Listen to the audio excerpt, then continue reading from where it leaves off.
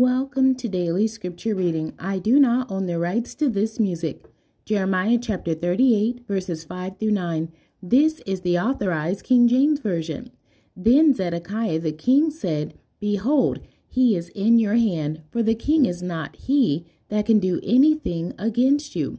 Then took they Jeremiah and cast him into the dungeon of Malchiah, the son of Hamelech, that was in the court of the prison, and they let down Jeremiah with cords.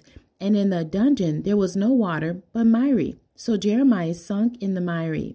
Now when Ebed-melech the Ethiopian, one of the eunuchs which was in the king's house, heard that they had put Jeremiah in the dungeon, the king then sitting in the gate of Benjamin, Ebed-melech went forth out of the king's house, and spake to the king, saying, My lord the king, these men have done evil in all that they have done to Jeremiah the prophet, whom they have cast into the dungeon. And he is like to die for hunger in the place where he is, for there is no more bread in the city. The end. God bless you, and thank you for joining me today.